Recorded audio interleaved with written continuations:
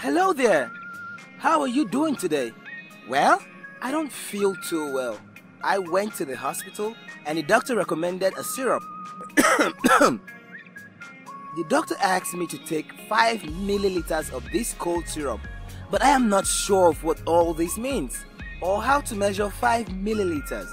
Would you like to help? Great! Here is a calibrated cup for the syrup. Calibrated is spelled C-A-L-I-B-R-A-T-E-D.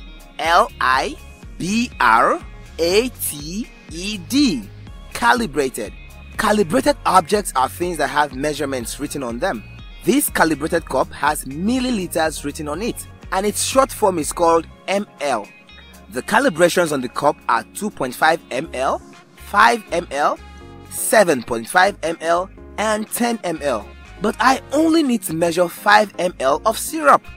This means that I have to pour out syrup from the bottle into the calibrated cup until the syrup reaches 5 ml.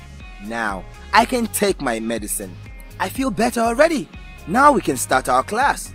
My name is Mr. Chuku and you are welcome to today's class. Just like I did with my cough syrup, we will learn how to measure other liquids.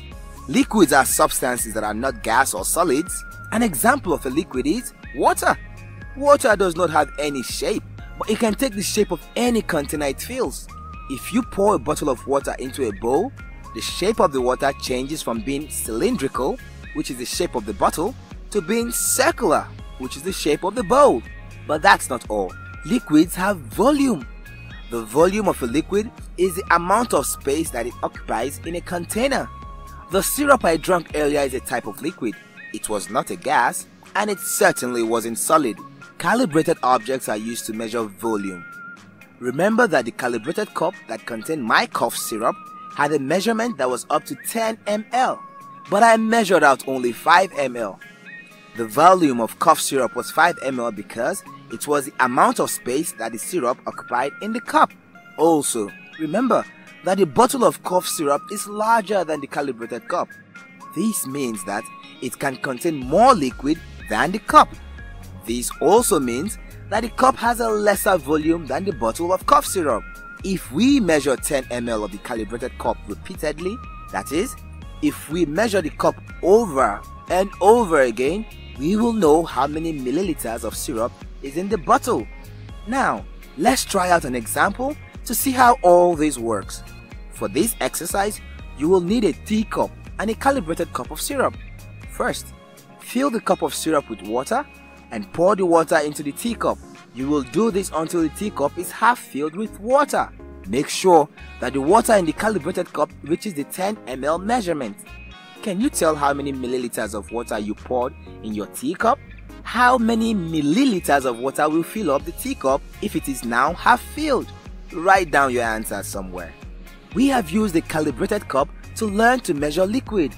In scientific laboratories all over the world, the volume of liquid is measured using containers known as volumetric glassware. These containers are made of glasses of different shapes and sizes, and they are all calibrated. The most commonly used volumetric glassware is the measuring cylinder. Measuring cylinders are tall and narrow calibrated containers that help scientists measure liquids. Sometimes, when measuring liquids, a curve forms at the point of measurement. The bottom of this curve is called a meniscus. Meniscus is spelled M-E-N-I-S-C-U-S. Meniscus.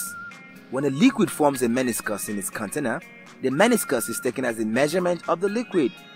The curve at the bottom of my syrup is a meniscus, even though the edges of the syrup are slightly above 5 ml. The volume of syrup in this calibrated cup is 5 ml because of the position of the meniscus. This is where we end our class today. I would love you to practice measurements of liquids as we have learned today. Try getting a measuring cylinder and measure 5 different volumes of your choice. Write down when you observe a meniscus. We will discuss your observations in the next lesson. Now, let us revise the highlights of our lesson today. A. Calibrated objects are those things that have measurements written on them. B. Liquids are substances that are not gas or solids. C. The volume of a liquid is the amount of space that it occupies in a container. D. Calibrated objects are used to measure volume. E. The most commonly used volumetric glassware in laboratories is the measuring cylinder. F. The bottom curve that forms sometimes when liquids are measured is called meniscus. How well can you remember all that we've learned? Well, let's test this, shall we? 1. If I pour water from my cup to a bowl, the water is no longer cylindrical but fills up a circular space. The amount of space that the water takes up is the same but in different shapes. What is this called? Great work! The amount of space that a liquid occupies is known as volume. 2. The meniscus forms sometimes when measuring cylinders are used to measure liquids, even though the sides of the liquid are higher. When this happens, which measurement is used? Excellent! When a meniscus is present, the raised side of the liquid are not used in the measurement, only the meniscus. I had a wonderful time with you. I cannot wait to see you in the next lesson. Until then, bye!